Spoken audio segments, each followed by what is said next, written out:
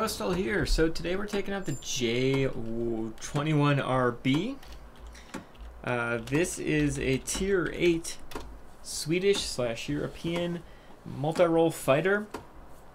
And yeah, so why am I flying this? Well, you may have noticed this is the first time I've actually posted a video on this particular plane. That's because I just purchased it. So Wargaming right now, Warplanes has a premium plane discount shenanigans going on. Oh, Happy New Year, by the way. Figure I'm going to start using some fireworks for today, at least, anyway. Since we're pushing on New Year's. Anyway, so Tier 8 planes, premium planes, you can get it 15% off. I am all about discounts, so take advantage while you can. Tier 5 and below, you actually get 50% off. And Tier 6 and 7, I think you get 30% off. Now, unfortunately, it's just for gold. This does not apply to premium planes in the premium shop. Basically meaning no premium for cash. Looks like we need to... Can we get this? I don't want to use my rockets if I don't have to. Good, good. We want to use the rockets on that military base, so let's go ahead and do that. More fireworks.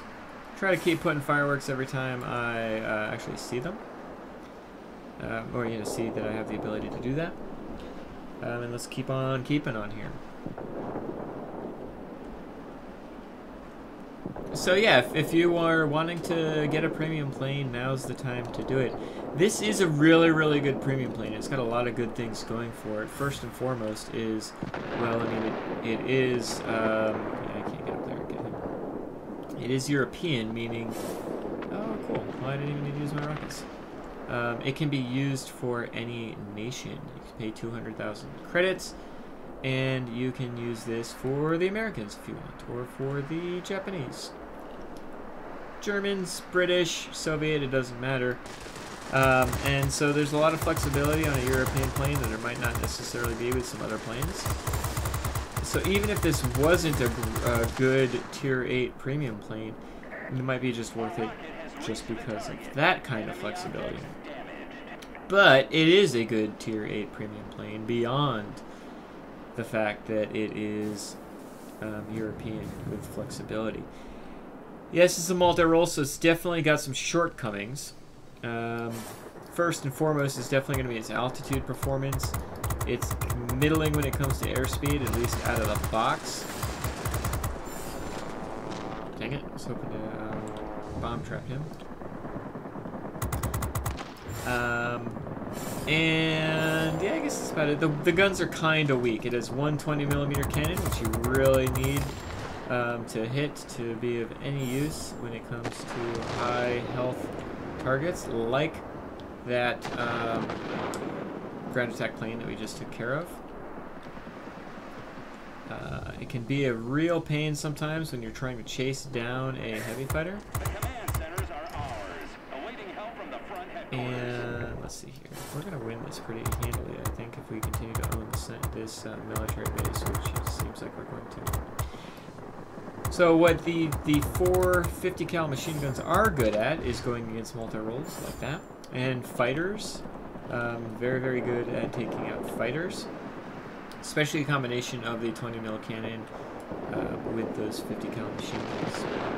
Let's see if we can take out this Ju-288A.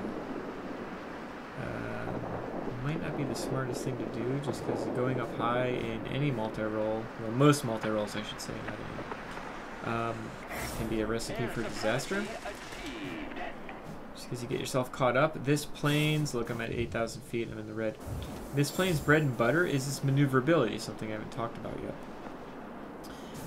It's very, very maneuverable, especially for a multi-role, but I've actually outmaneuvered a handful of fighters. Crap. Not the fighter that's going to be behind me. Clearly, you need to be, you know, not caught out by a fighter to be able to take advantage of outmaneuvering him. I can, well, I'm not sure I can outmaneuver him. I've outmaneuvered LA-7s. Heck, I've outmaneuvered MEP 1092s, so a specialized one at that. Granted, you don't know what they're specialized for. It could have been specialized for speed or something like that. But that's neither here nor there. Can I get my shots on target here? Stay on target. So anyway, my point is, it has a lot of flexibility as far as maneuverability is concerned. I've gone ahead and kind of maximized the maneuverability, at least as much as you can out of the box. The equipment I've set for maneuverability because I figure at this point, without specialization, I can't really... What? Seriously? Can't really do a whole lot when it comes to airspeed. The enemy is launching rockets at us from the military base. Take action.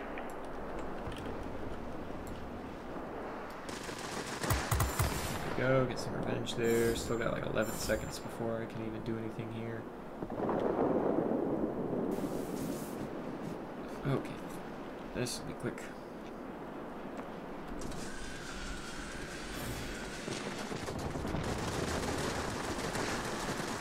Somebody's behind me. I don't like it. Oh, it's me.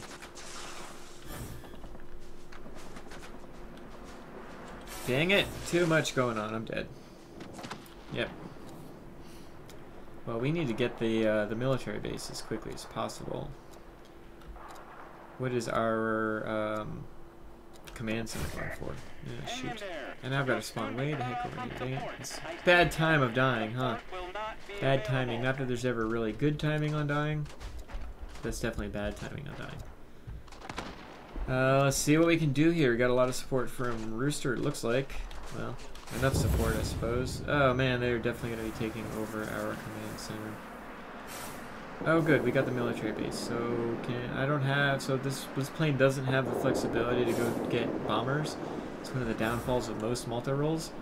Unless it's a Soviet bomber, then in that kind of situation, you know, obviously those Soviet bombers are going to be a little lower on the altitude bracket.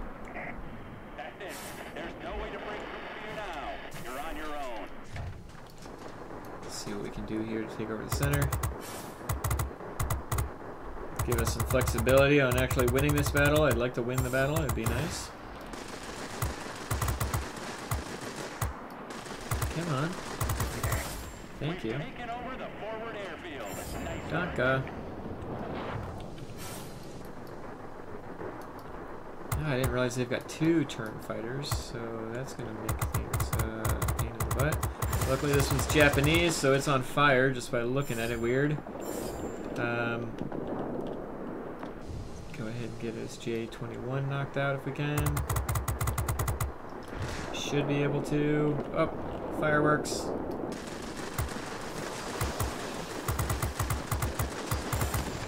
Where'd the fireworks go? They're over there. We can get this LA knocked out now. Get our boost on. Engaging Das Boosten.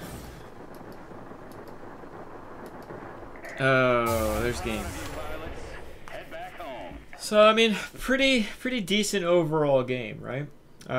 This is actually one of the first battles I've had that hasn't been extreme one way or the other. I've had a lot of stomps. Let's head back. So not a lot of air-to-ground damage there. Actually, one of my least air-to-ground damage games. Seemed to be when I did want to use it, it was the wrong time to use it. But a decent amount, 14 above average, I'd say, on the aerial targets knocked out. At least above average for the games I've had so far. And we had Zimwell on the team. I didn't realize that, so no wonder we did well. It's always good to have him supporting, or definitely better to have him on the same team rather than against us. And that Lemmy Winks did really well on the enemy team. So, you know, is the J-21RB a good plane? Yeah, actually it is. I would even go so far as to recommending it as a Tier 8 premium if that's what you're going out of your way to get. And a couple of reasons for that. A, it is a good plane. Is it the best Tier 8 premium plane? Like, you know, apples to apples? Well, I can't say because I've only flown this a handful of times. And I just can't tell you if it is or not. It's a really solid plane. I don't know if it's the best Tier 8 premium plane. What it is, though, is flexible. Flexible in game because it's a European plane, so you can make it any nation that you want. Also flexible in the battle because it's a multi-role and you've got the ability to do ground damage and you've got the ability to do air-to-air damage, as you saw there. And so, you know, if you're thinking about getting a Tier 8 premium plane, this is certainly a good one to get, especially right now with the discounts and especially with its flexibility of usage. I've like I said, stated in the game, I've set mine up for maneuverability of 4 right now. Reason being is it's not specialized, it's not even close to being specialized, and as such, there's only so much airspeed you can get out of it. I figure I might as well, you know, kind of go all in with maneuverability, and that way I've got the ability to have some sort of flexibility in the game. I have put the aerodynamic pylons here to help with the airspeed a little bit. It helps with aerodynamics. One thing I didn't really get a chance to talk about is it's a 60-second base reload time for these rockets, and well, that helps 16,000 cumulative damage. That's good to know. So adding to the reload time is not a big deal. I added 3 seconds to get more airspeed, and to me, 63-second reload time is nothing, really, to be honest. I'm so used to 120 minimum that 60 seconds is like, oh, I'm a happy camper. Yeah, and so I'm not going to typically have the fireworks on here, but you know, Happy New Year to everybody. We deserve a Happy New Year for sure. I know, you know, changing the day or changing the year is not going to change everything that's happened this year. It's not going to change you know, things that need to be changed, but it is nice just to kind of get a refresh and say, well, you know what, it's not 2020 anymore, it's going to be 2021. So I hope you all have a great new year for sure. We'll be staying up late tonight with the kids, see if we what we can do. But you know, I think we all deserve a Happy New Year, so Happy New Year to all of you. I hope you all take advantage, if you want to, take advantage of the premium discounts that are going on. The easiest way to find out the discounts of the plane, the price of the plane that you want, is you can go to the specials, go to the winter trials here, and it'll give you straight up what the cost of everything was here. As far as Tier 8 premiums is concerned, you know, I'm not going to get a me personally, I'm not going to get a Chinese plane just because I'm using my premiums to boost up pilots as well as earn silver. And the Chinese planes don't have any non-premium versions, so it doesn't really seem overly useful to me. But there's a lot of good Chinese planes. IL-10M, a lot of people like. And then there's, not that you can purchase it, but there's like the JL. Let's see, what else could I have gotten? A J8M. I don't see any point in getting a J8M since I have a Horton. Oh, the Doe. I didn't even see the Doe. Oh, but I've got the plane. But so, you know, there's some good Tier 8 premium planes that are available. That will just show you what you have available to purchase. Other planes that are available are going to be like the XP58 and the P80A, my 2 most flown planes in the game, not just premium, but just most flown in the game. A26B is an excellent Tier 6 premium plane. XP55, you can't purchase, I don't believe. You can only earn. As far as Tier 5 and below, remember these are like going to be super cheap. Tier 5 is going to be about 1,000 gold. Actually, should be less than that, like 800 and some change to 1,000. And then as you get lower and lower, it's going to be even cheaper and cheaper. XFL1 is a pretty darn good plane. It's basically a P39 at Tier 5. Speaking of P39, P39Q is a great plane.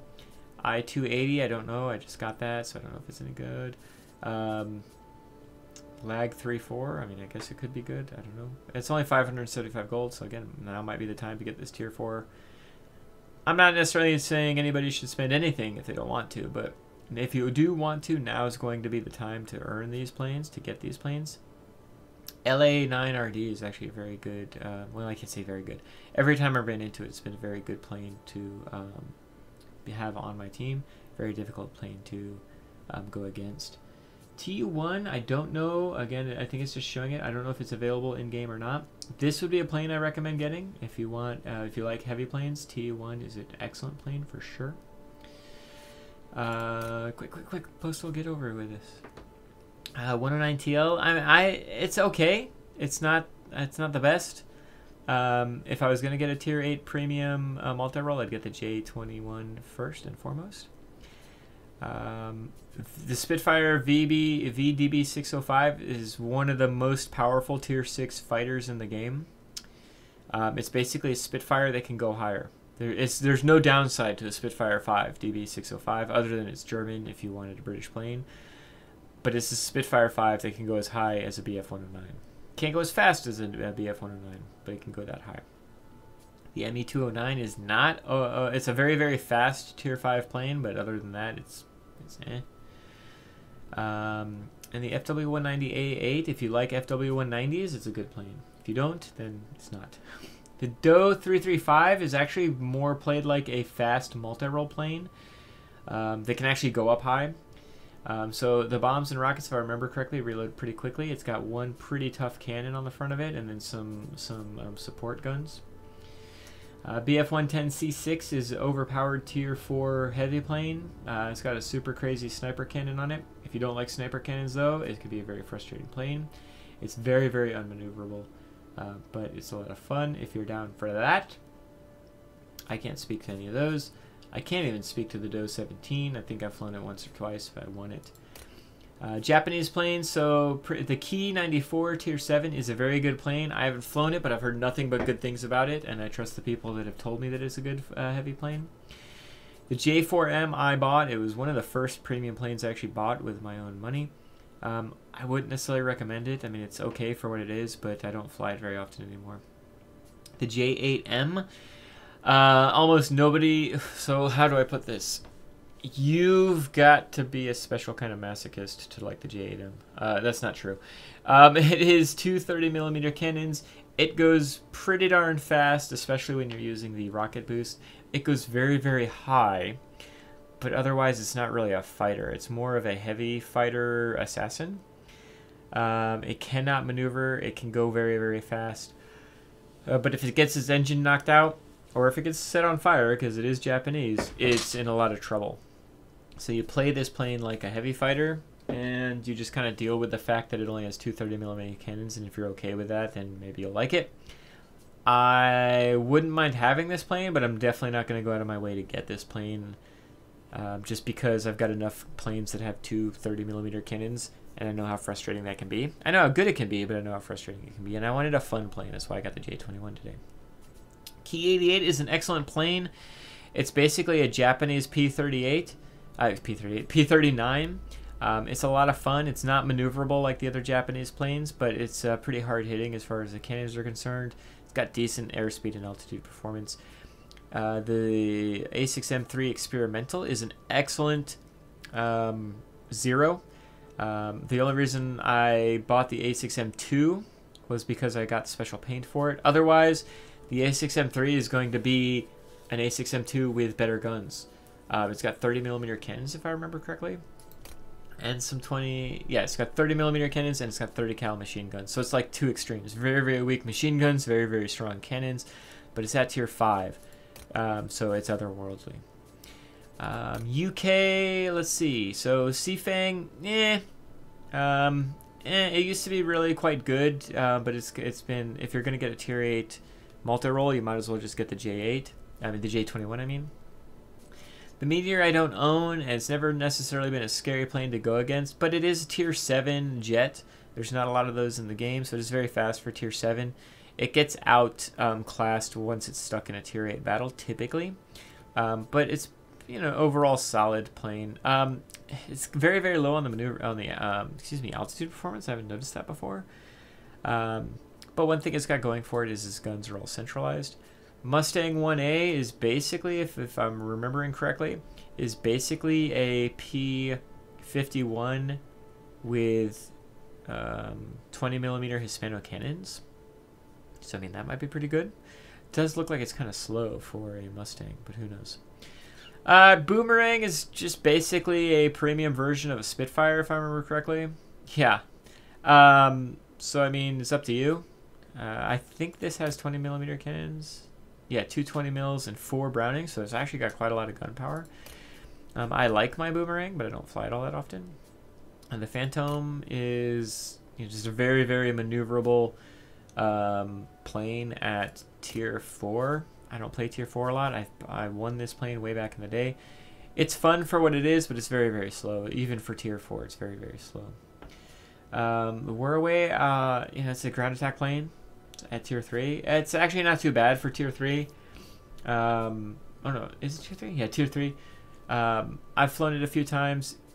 It's like a giant boomerang. If you look at the boomerang, the Whirlaway is kind of the same thing, but bigger and very much less maneuverable with bombs. And then the Blenheim bomber, you see these from time to time. They tend to fly way too high, but I mean, you can do that at tier 3 and get away with it. And they tend to be a pain in the butt, but I can't imagine it being very fun gameplay. Chinese planes I mentioned before, I wouldn't recommend any of them just because, or I should say this, I wouldn't buy any of them because they're Chinese and all they're going to do is earn silver and build up pilots that can't be used anywhere else. If I want to get silver, I'm going to buy another plane that I can actually utilize to build pilots as well, but that's me. They're very, very similar to their tech tree counterparts. The Mosquito 26 is basically a Mosquito. If I remember correctly, it is a Mosquito. There's going to be some slight differences, but if you like the Mosquito, maybe you'll like the Mosquito 26. P51K is basically just a P51D. I don't think there's any differences between these two, other than this one being premium. The IL-10M actually does have quite a few differences, if I remember correctly. It's a tier 8 IL-10, so it's actually quite maneuverable for a Soviet ground attack plane. A lot of people that have this really like it. So I do some research on the IL-10M. A lot of people, like I said, they really like the IL-10M at tier 8. And I know it definitely makes a lot of silver. And as far as the European lines are concerned, so these are going to be the flexible ones. These are going to be the ones that allow you to put the plane in any other nation. For instance, I have the NC-1070. I quite like this plane now that I know how to play GAs. I've made mine a German ground attack plane because it plays very similarly to the German planes. And so now it is building up my MA329 pilot. VB10, I was lucky enough to have somebody purchase this for me. Thank you so much again. And I've made it a Japanese plane at this point. It is building up my Key 93 pilot. SE100, and by the way, these are all great planes. In fact, the only one of these planes that might not be great, and I mean like straight up great, is going to be the AD10C2 and the BK534. But I'll get to those in a second. So SE100 might be one of the strongest tier 5 heavy fighters, just straight up. Really good frontal cannons, really good rear cannon. Very, very unmaneuverable, but I've made mine British. P-38, I don't own this plane, but everybody that has it says it's ridiculously good, and I believe everybody, because literally nobody's told me it's a bad plane. Polish plane, P-38. J21 we just went over. S-199 I have on my European account. It is a great, great multi-role. Really, really flexible.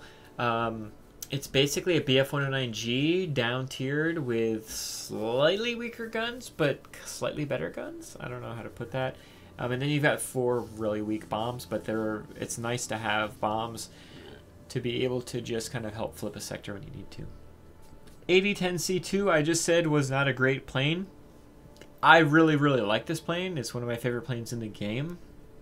But overall, it's kind of a weak plane. It has a rear turret on it, which is really fun. The guns are kind of weak. It's a maneuverable plane, but not quite maneuverable enough to stick with things like a Spitfire or, Zeros, definitely not, Yaks, things like that. But it's supposed to be a maneuverable plane. The thing it's got going for it is the turret kind of helps keep people off your butt. But otherwise, it's pretty slow, and it's got very, very, very low altitude performance.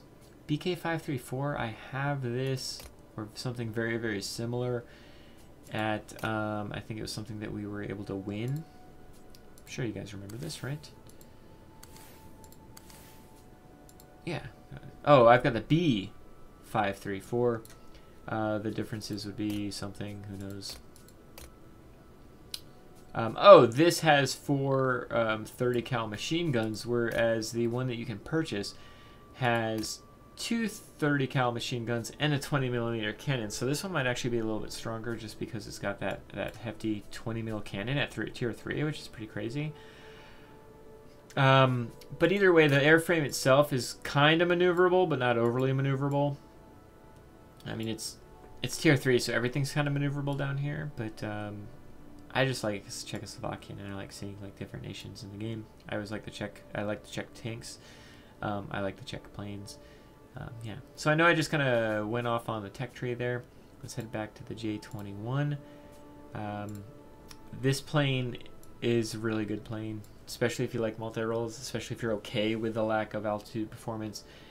If you're okay with kind of middling maneuverability and airspeed. Yeah, it's got great maneuverability for a multi-roll, but it's still not going to like save you from a Yak-15 or a lot of the other fighters in the game. The airspeed's kind of if you're trying to catch up to like 262s and stuff. So again, it's standard multi-roll stuff if you're down for that kind of process. Really like the reload on the rockets. So anyway, I'm done rambling. I know I rambled, I would have like 20 minutes in or something stupid like that. I'm just going to reiterate, hope you guys, have a safe and a happy new year. Heck, some of you that might be watching this in EU, it might already be New Year for all I know. Anyway, I will see you out on the battlefield. I'll still be streaming Saturday night going into Sunday morning. We'll see what I actually do on New Year's as well. We'll see, I might have the ability to do some streaming on Twitch. But otherwise, what am I doing? I'm trying to disconnect before it's even time. Otherwise, have yourself a great day, and bye.